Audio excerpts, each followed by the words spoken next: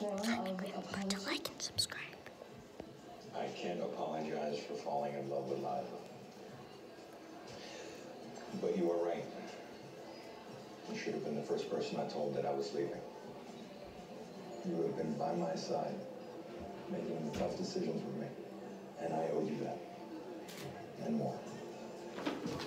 Charles, I guess I just always hoped that maybe one day, you would run the company.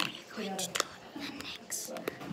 unfortunately, Quinn wanted a millennial as the face of the company. So it wasn't your decision?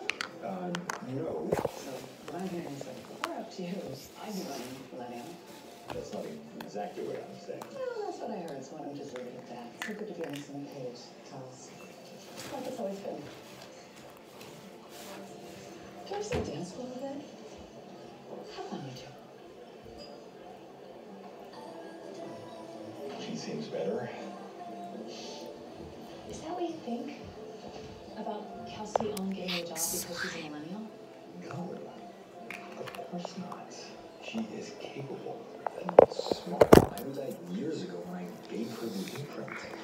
If anything, her view says against her. What is happening? Experience means something. Kelsey will do a great job. She'll get there. She's already there. You should have seen her today. Quinn's book isn't ready, and she's pressuring us to make Claw our first release. But Kelsey came up with a plan to block her with a project from Reese's company. It was great thinking on the spot. You would have been so proud of her. What? I would have done it differently. Anytime there is a regime change, you take out the trash first. If it bombs, it doesn't hurt you. They blame the old regime. If your second book is bad, that'll stick to you. But you know what? Maybe it'll work. Now the next one We I'm gonna did. do is very pretty.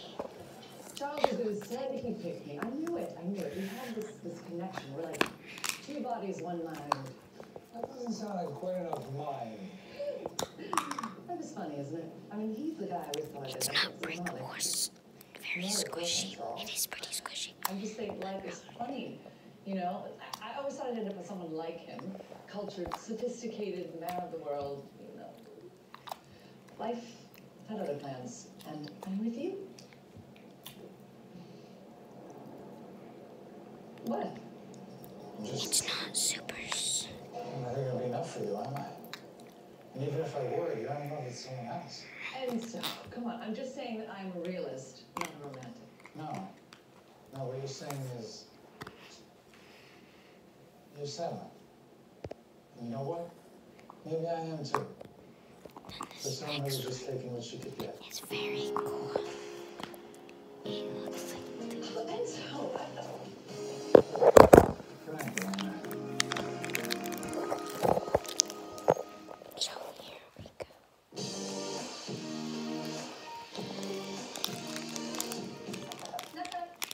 I heard you were kills from the publicity photos of the literacy event last night.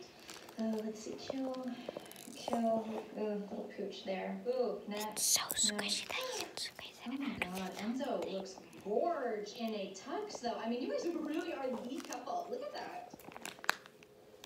who are? Perhaps. We're not together anymore. Oh my god, Diana, that is awful. I mean, it's awful that everyone thinks they're gonna be booed up all the time. You know, at least you and I could do the bars now together. And it also smells like cherry. I better call the paper and kill them about a romance story. I thought I told you I didn't want to do that. I will call them myself. Okay, great.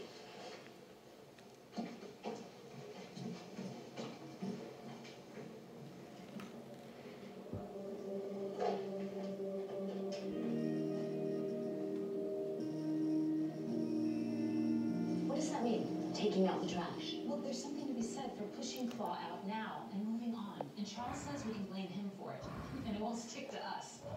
Wait, you discussed this with Charles? So, you're running my decisions past him? No, I was just talking about our day and how Quinn can be so tricky to handle and And how I'm out of my depth? That's what you think.